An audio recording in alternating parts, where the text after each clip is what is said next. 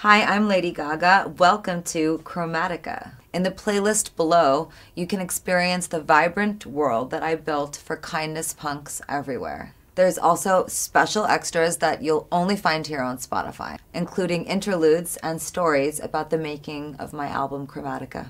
I hope you enjoy it. Sending all my love to little monsters. The manifesto of Chromatica. When I was younger, I was at some point born. I grew in both IQ and EQ, and as that happened, I discovered that I was living in two realities at once. They fought all the time, and yet I made space for both of them for a reason I can't explain. One reality I experienced was my earth reality, the day-to-day painting of what I was taught was my natural state in life. At the time, I also experienced a dream simultaneously, and this dream was in combat with my earth reality at all times. A vision where I performed my thoughts for the world, a world where I mattered in a different way, a world where I was valued for different things. And in this world, I was kind, and that kindness spread through people, through sound. This was the birth of Chromatica. Love is an element on Chromatica, like earth, wind, fire, water. It's a natural force, and it's the only way that I can organize this superorganism that is the earth. It's by making it one whole thing, where time and linear structure don't matter. They don't exist. We are all love. I am love. So is everything around us. It's how we work.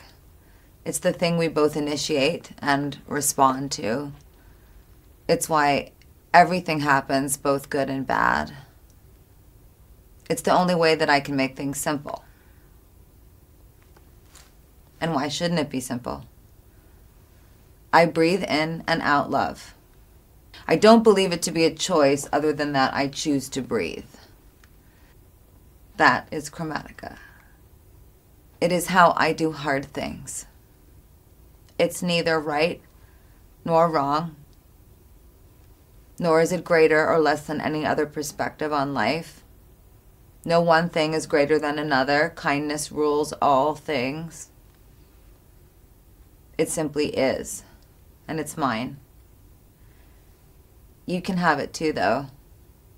My best friend says sharing is caring. But we both know that I don't need to share your perspective with you. The manifesto for Chromatica is never ending. I cannot finish it here.